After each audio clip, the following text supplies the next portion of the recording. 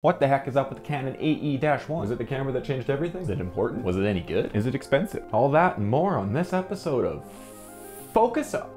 Can you imagine trying to photograph an Olympic gold medalist like Jean-Claude Killy? It's quite a challenge. Made me really appreciate my Canon AE-1. The automatic shutter priority system is a must, especially when your subject's doing 50 miles an hour.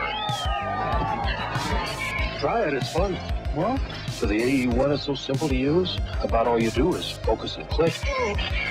The incomparable Canon AE-1, so advanced, it's simple. Canon, the official 35mm camera of the Winter Olympics. Alrighty-roo, nerds. This is everything I can find on the internet to get you focused up on the Canon AE-1. Alright, buckle up, because we're going back to 1974. Not the year that the Canon AE-1 was introduced, but about 2 years, or 28 months to be specific, prior to that. It was a time where computers had yet to meet the strange little rectangles with buttons and mirrors that we know to love today. Yeah, that's right, kids. Cameras used to be dumb, just out there clunking around and whatnot. Now they're incredibly smart. Kind of scary, to be honest. Anyways, back to dumb cameras for comfort's sake and learning. It's the year 1974 and Canon is like to themselves, hey, how do we make SLRs more accessible to everyone? As in cheap and easier to use. At this point in time, SLRs and most cameras were designated for pros and enthusiasts. It turns out no one really had the answer to this never before asked question, so they hired some people. We'll call these people the scientists. The scientists' goal was to implement electronics to exposure and make a more affordable and easy to use camera. So the scientists went off and did the scientist thing, and about 28 months later, out popped the Canon AE-1. It's now 1976, and the scientists bring the Canon executives the first ever single lens reflex with shutter priority, meaning you could select your shutter speed and the camera would automatically adjust the aperture to get the correct exposure.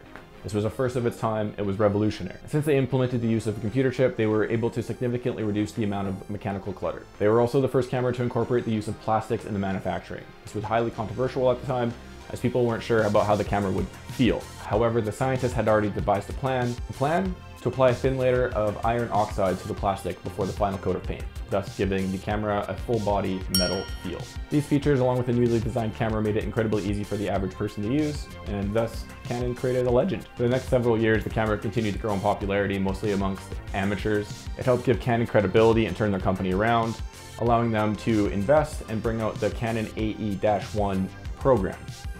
Canon's AE-1 program is impressing a lot of people. For the pro photographer, It's even more advanced. and for pro quarterback Joe Theismann, It's even simpler to use. no matter how tough the shot, the program mode automatically sets the camera for the best possible photo. This Canon is super. The Canon AE-1 program. So advanced, it's simple. This was now 1981. There wasn't much of a difference other than ergonomics and the program auto exposure mode, as well as I think an updated shutter speed dial.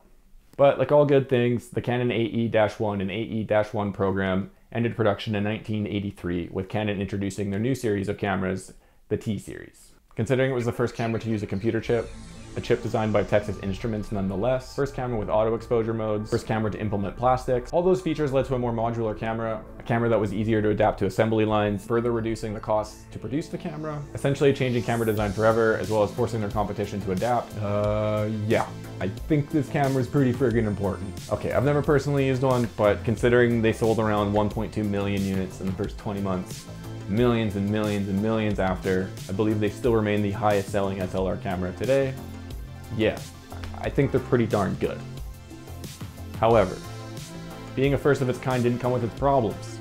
Mostly today's problems, however, but still, problems. Like a lot of old film cameras, the seals tend to dry out, which is really no big deal. It's usually a pretty easy fix if you know what you're doing. If you don't, you're gonna have to find someone to work on the cameras, which may be a bit tricky, but yeah, Google it. As it was the first camera to feature electronics, you can imagine those electronics were pretty shoddy, obviously. That makes sense, right? But they also ate batteries and are a brick without power, meaning completely useless. And apparently the battery door on the front tends to break a lot. You'll also find that user reviews are pretty split. Some people love it, while others find it a soulless, useless plastic brick with horrible ergonomics. And honestly, it seems like the advertisements of the day were far more geared towards the camera being easy to use than the camera being good. So yeah, play at your own risk. Canon says the original listing for these was 81,000 yen, or about 530-ish USD. Today, you'll find prices kind of range all over the place depending on quality. depending on where you're getting it, yada, yada, yada. Yeah. In the end, the Canon AE-1 holds a pretty dang special place in camera history, as well as was a turning point for Canon as a company, as it allowed them to start making money and reinvest in themselves. And yeah, it was the start of their dominance for years and years and years and years to come. I hope you guys enjoy watching this series as much as I enjoy making this series. I really enjoy doing the research and learning more about cameras. It's just something I love. Yeah, I'm not going to stop them anytime soon, so yeah, I like them. I hope you like them. Anyways, thanks for your time. Thanks, love you.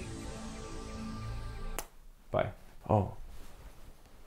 Hey, you want to help me go full time? Like, comment, subscribe, you know the deal. Thanks, love you. Bye.